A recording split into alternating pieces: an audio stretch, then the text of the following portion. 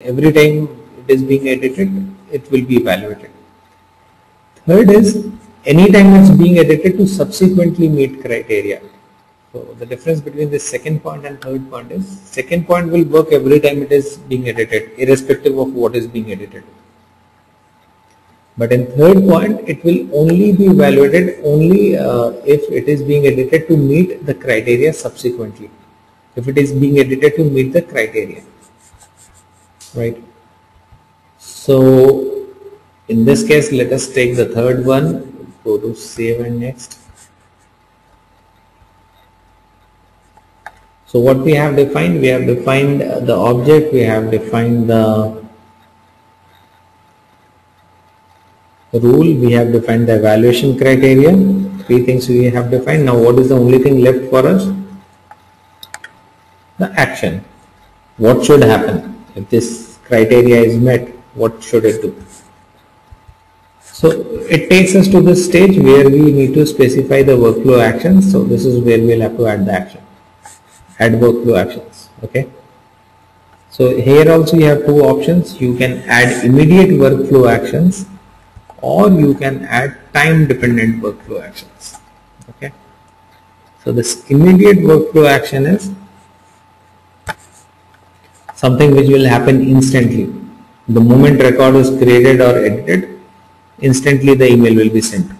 But sometimes you might want to delay the action by some time. Let's say 8 hours after the record was created, you want to send an email, or 2 days after the record was created. So that is where you have to add a time trigger, and based on that time trigger you can define the time dependent workflow actions, right?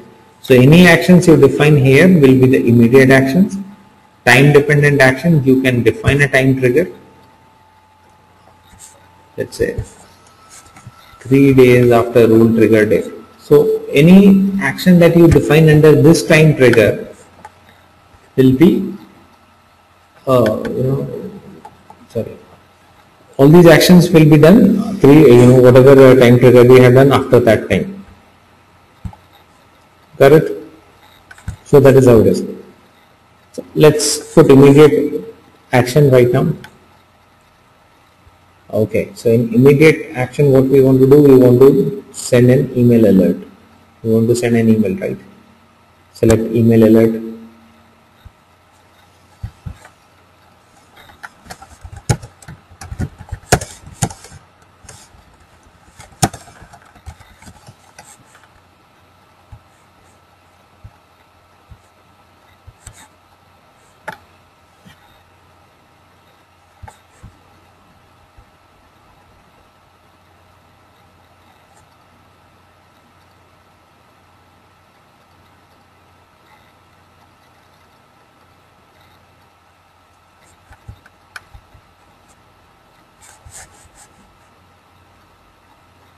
Now you have to select an email template from here. If you remember in our last session, I guess we were talking about these email templates. We designed the email templates and all. So select your email templates and then select the recipient who should receive it, owner. Product owner will receive it.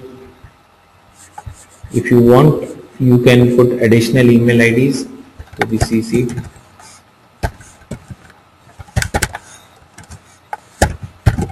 You can put up to 5 email IDs to be copied on the email.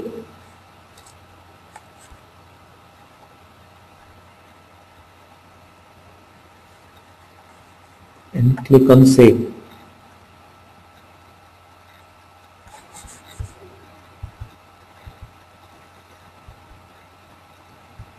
Once it is done, you should click on done.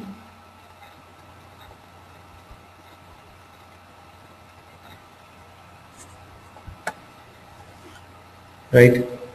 Now the workflow rule has been created. The only thing that is left for us to do is to activate this rule. The only thing that is left for us here is to activate the rule. Till the time we do not activate it, this will not be active and it will not work. Remember, we were talking about activating the validation rule also. Whenever there is a rule that we are defining in Salesforce, we always need to activate it. Okay. Or you can also deactivate it when you don't want that rule to work, right? So sometimes you don't want this rule to work, just deactivate it.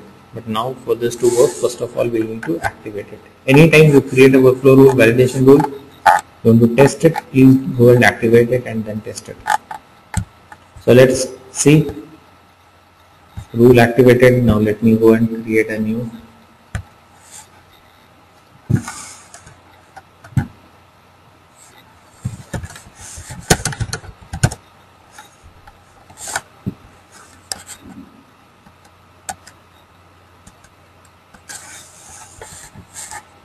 So I'm creating a new record. Let me save it.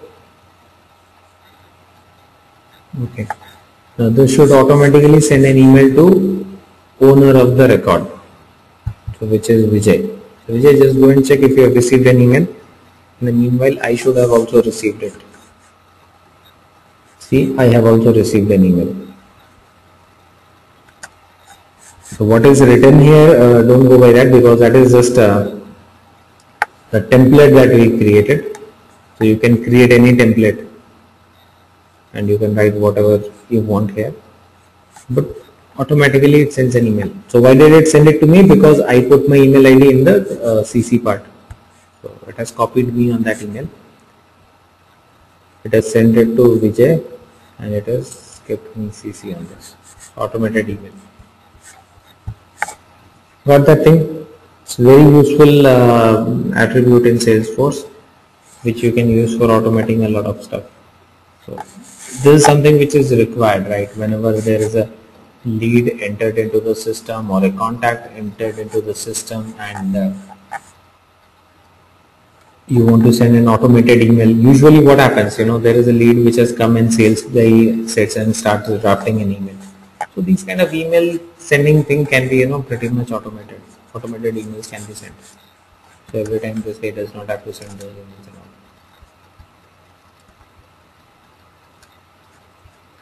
all. Got that? So that's about our workflow rule. Now similar to a workflow rule is an approval process.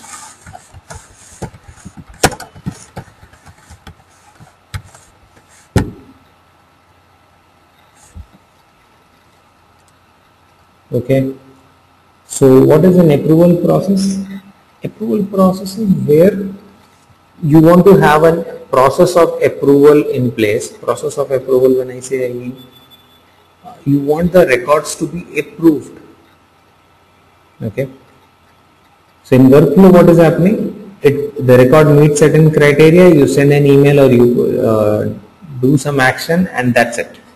But in approval process, the record meets some criteria and based on the record meeting the criteria, you want an approval from someone. Okay.